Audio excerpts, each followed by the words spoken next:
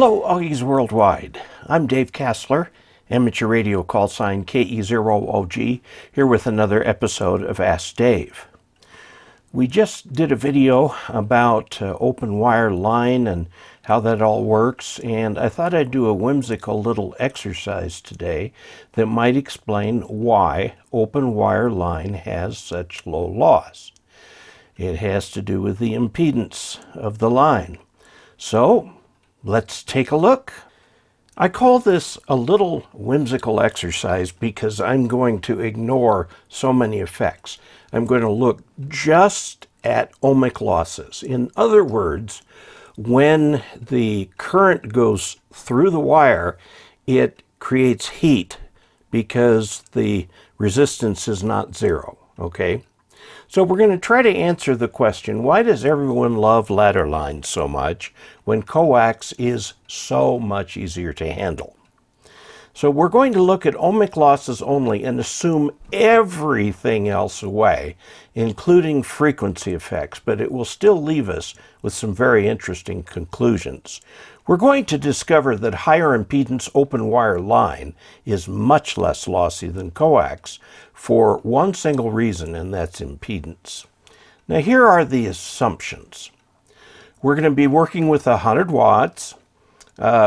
Let's just say CW, okay, key down. That's going to be the same antenna in every case. It doesn't matter what it was. We're going to have a 1-to-1 SWR. Now this is really important. 1-to-1 SWR, which means we will need suitable balance both at the radio and at the antenna, okay?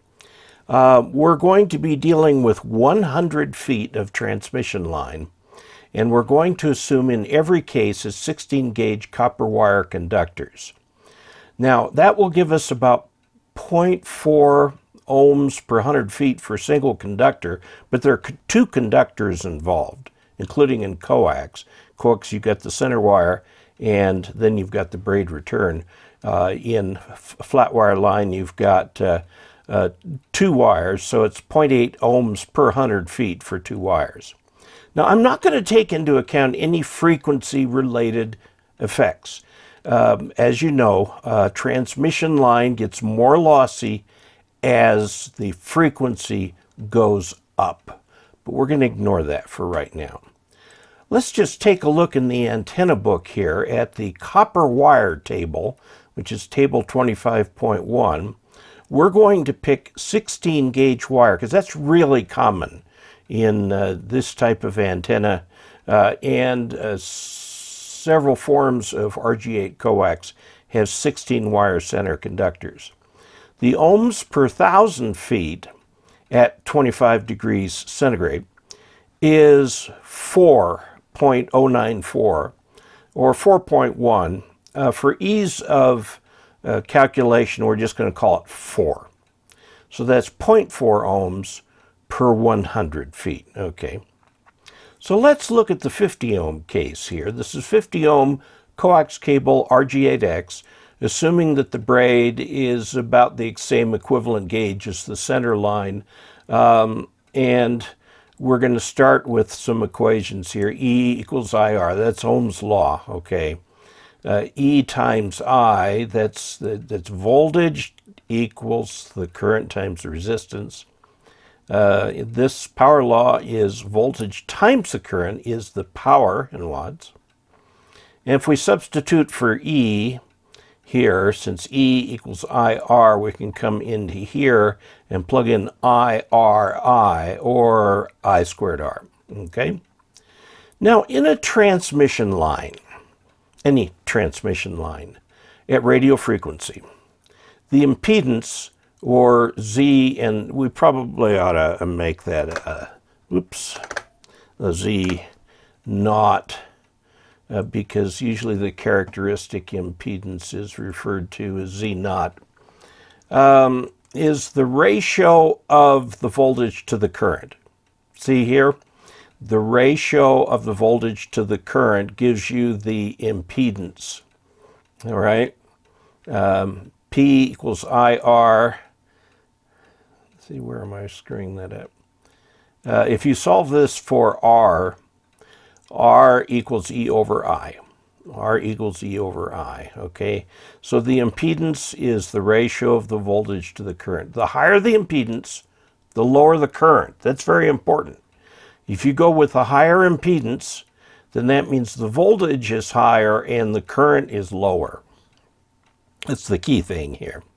So for 50 ohm cable, like coax, 100 watts is I squared R, or I squared times 50 for the characteristic impedance. So I squared equals 2. So I is 1.414 amps in the coax. Okay? And for most conditions, you can use RG8 coax for that without an issue. But the ohmic losses are I squared R. It's I squared R times 0.8, which is the resistance per 100 feet, and then circle back another 100 feet. That's 1.6 watts loss in the cable just due to heating the cable, okay? Now, at different frequencies, it doesn't matter the frequency, you've still got this ohmic loss, okay? All right, and now I'm going to call this 0 dB reference to RG8X, or 0 dB coax. 1.6 watts loss. Now remember, this assumes 1-to-1 SWR. Because if you have a higher SWR, the current that leaves your transmitter hits a mismatched antenna and gets bounced back. So the part that hit the antenna gets radiated, but some of that is sent back, and the part that is sent back is subject to the resistance in the wire. So the higher the SWR, the greater your losses are going to be. But we're not looking at that in this video. Now let's look at 300 ohm twin lead, okay? So for 300 ohm cable, 100 watts equals I squared R equals I squared times 300. So I squared is 0.333. So the current, instead of being 1.414 amps, is quite a bit less than that. It's 0.57 amps. So the ohmic losses are I squared times R, or I squared times 0.8 is the 0.333 times 0.8 is 0.27 watts. Okay, that's compared to 1.6 watts. That is 8 dB less loss than the coax due to ohmic considerations. Again, remember, this assumes a 1.1 SWR. But now you notice something interesting. If you have a mismatch at the antenna, you get power that comes back and power that goes back this way. But each time it's going to lose a little, but overall it's going to lose 8 dB less than you would lose if you were using coax, okay? So it's even more interesting if we go to 450. Okay, for 450 ohms, we've got a little under half an amp. So ohmic losses are 0.17 watts, which is 10 dB less than the coax, okay? Again, the assumption of 1-to-1 SWR. And if we go to 600 ohm ladder line, we pick up another dB. So we're 11 dB less than the amount. It's 0.13 watts compared to 1.6 watts.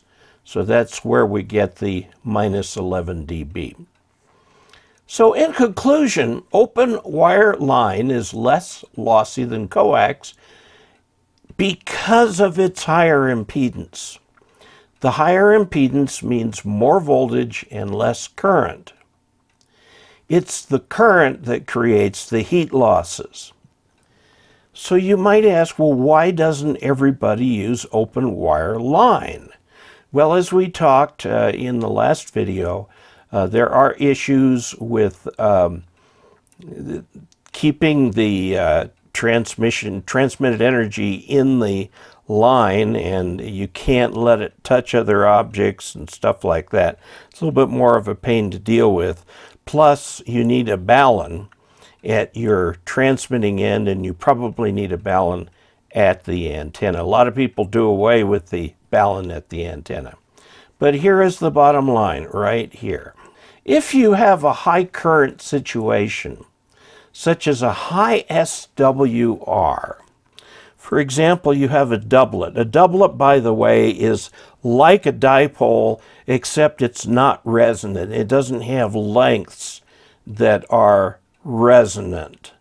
So you can use ladder line to feed it and a tuner to take care of the non-resonance and make everything copacetic, okay? It used to be, back before World War II, everybody used open wire line, okay? Because coax had not made its way into popular consciousness by then. It took World War II to do that. So if you have a high current situation, such as high SWR, then go with an open wire line. Loops, especially horizontal loops, dipoles that you've been having trouble matching, things like that, go with an open wire line.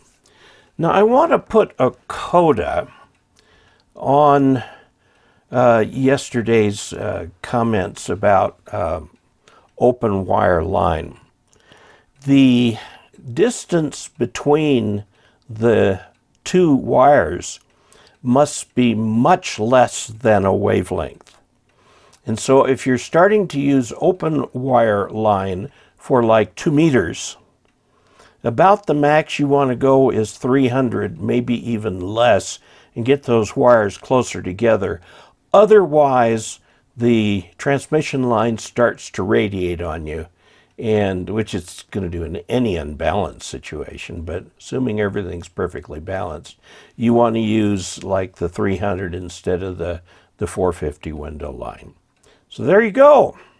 Okay, so we've taken an interesting, kind of whimsical little look at the basic reason that open wire line is considered to be so much less lossy than coax. In fact, we showed that the amount of heat that would be generated in the ohmic losses from RG8X coax to 600 ohm ladder line is actually 11 dB less, more than a factor of 10 less.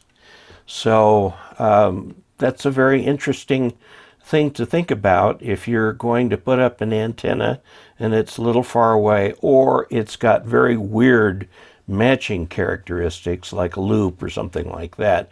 You might want to use open wire line. Be sure to get the balun in there right, the impedance like in ladder line, which is the most common open wire line, is 450 ohms and requires a 9-to-1 balun. Okay, that's a transformer with 3-to-1 turns ratio, but remember we square the turns ratio to get the impedance transformation for that. So now you're armed with that great information and you can go forth and do great good in the world. So if you'd like to support this channel financially, please look at dcastler.com/support, and please subscribe. And until we next meet, 73.